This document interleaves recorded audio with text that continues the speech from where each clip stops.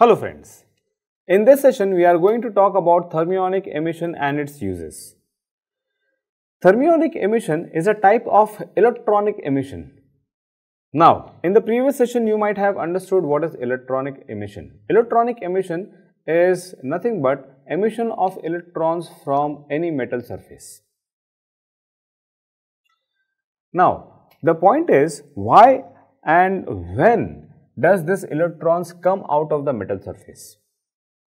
Now, in an atom, we have nucleus at the center and electrons revolve around the nucleus, right?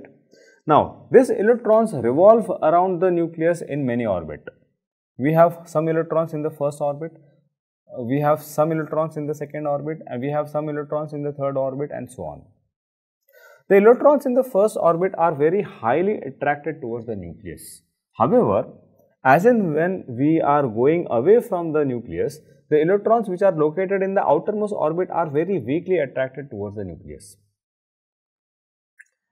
That means these electrons which are in the outermost orbit have the tendency to leave the orbit if at all they get sufficient energy.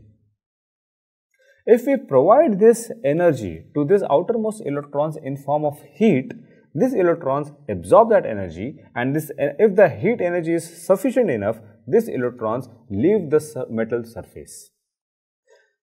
So, this emission of electrons leaving the metal surface because of gain of thermal energy is called as thermionic emission, right? So, these electrons which are located in the outermost orbit are very weakly attached and they have the tendency to leave the orbit if at all they get sufficient energy from external environment.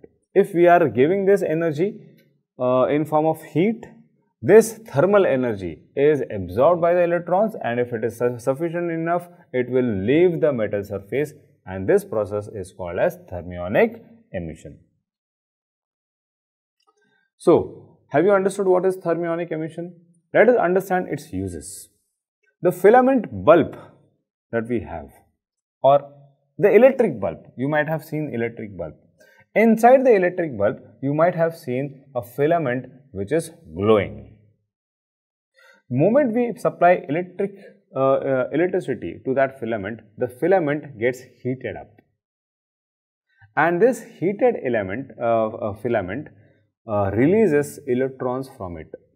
The electrons receive this energy in form of thermal energy and they leave the metal surface, which is also an example of thermionic emission.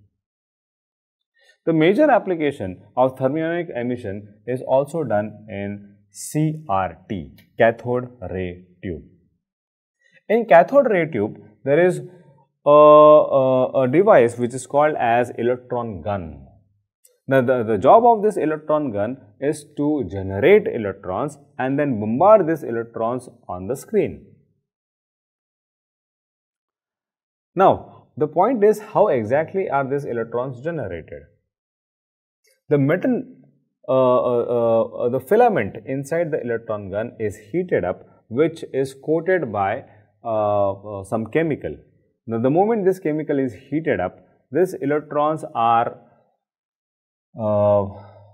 leave the metal surface because this electron get enough of thermal energy. The moment this electrons are the moment this electron leaves the surface, these electrons are attracted by the virtue of electric field, and then it is deviated by the virtue of magnetic field, and this is how the CRT, that is cathode ray tubes, actually work. Right? So, we have many applications of thermionic emission. I hope you have understood the session, and thanks a lot.